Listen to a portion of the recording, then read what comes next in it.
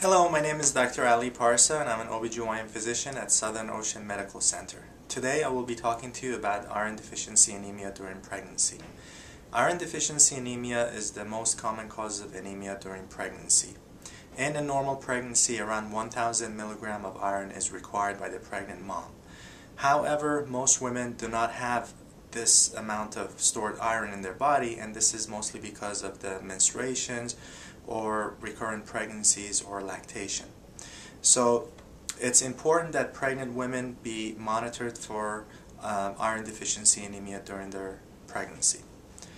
Most clinicians diagnose anemia by hemoglobin of 11 or hematocrit of 32. And during pregnancy there is a degree of physiologic anemia because the plasma volume expands to prepare for the blood loss during the delivery, and also the red blood cell mass will also increase. So this increasing red blood cell mass will require additional iron. So around 500 milligrams of iron is required for the red blood cells during pregnancy, and also the fetus and placenta will require additional iron. Now, you might wonder, well, what kind of symptoms am I going to have if I have iron deficiency anemia? Most women complain of headaches, irritability, weakness when they have iron deficiency anemia. And this can be easily diagnosed during your prenatal care by measuring your hemoglobin or hematocrit, or we can also measure the ferritin level, which is a stored level of iron. Now, for the treatment, the prenatal vitamins that are taken by women is not sufficient to fix iron deficiency anemia. So women that have severe iron deficiency anemia need to take an additional iron tablet by mouth. The problem with the iron therapy by mouth is that it doesn't sit well on your stomach, and it may cause stomach pain, nausea, vomiting.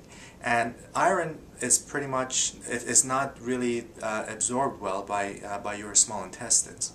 What you want to do, you want to make sure you take an iron tablet on an empty stomach, and sometimes acidic environment will help the absorption of iron. So if you want to take a vitamin C tablet along with your iron, it will help absorb iron.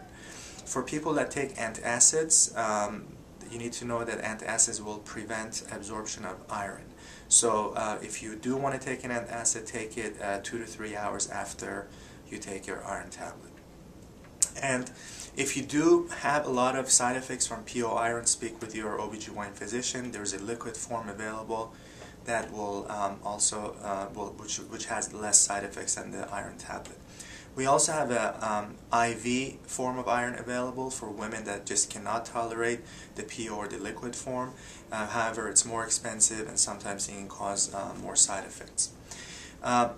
And in conclusion, although iron deficiency anemia is very common during the pregnancy, you need to know that your fetus will not be harmed if you are severely iron deficient. Your fetus will take the required iron from your iron stores. However, the goal here is that we want to prevent the pregnant mom from getting blood transfusion after delivery, because if you start at a low blood count during the delivery with the blood loss that happens, and sometimes you might require blood transfusion for low blood counts.